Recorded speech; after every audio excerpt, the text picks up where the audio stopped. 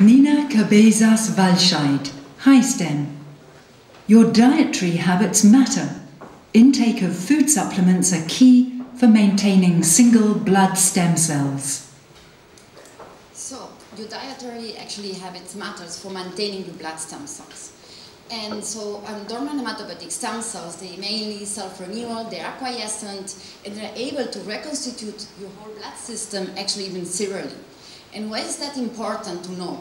Because actually hematopoietic stem cells, they share the main characteristic with leukemic stem cells. And leukemic stem cells are indeed the ones that they are not targetable by normal therapies. So in addition, HSC transplants are still a big challenge in the field to maintain these cells quiescent. So we asked the question, are your dietary habits influencing these properties? For that, we went back to our latest study where we combined the latest proteome, DNA methylome, and transcriptome analysis on these hematopoietic stem cells and also a series of multipotent progenitors that are downstream. And what we importantly found here is that vitamin A, so retinol acid signaling, was highly enriched in HSCs. So we asked, is it then vitamin A influencing or maintaining the hematopoietic stem cells?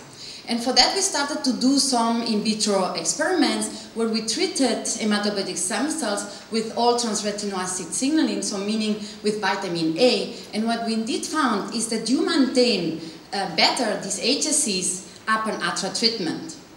So not only you maintain quiescence, but also functionally, if you transplant these cells, they perform better. So we conclude that you maintain the dormant HSCs in vitro upon ATRA treatment, so by retinol acid signaling. So what about in vivo? So we perform a very similar experiment. We treated with ATRA, so meaning vitamin A, and we push the system into cycling. So your HSCs now, they should cycle, but upon the presence of vitamin A, so your HSCs are kind of protected of getting in cycling. So we conclude that vitamin A retains also your properties in vivo. So, but what would happen if you do the other way around?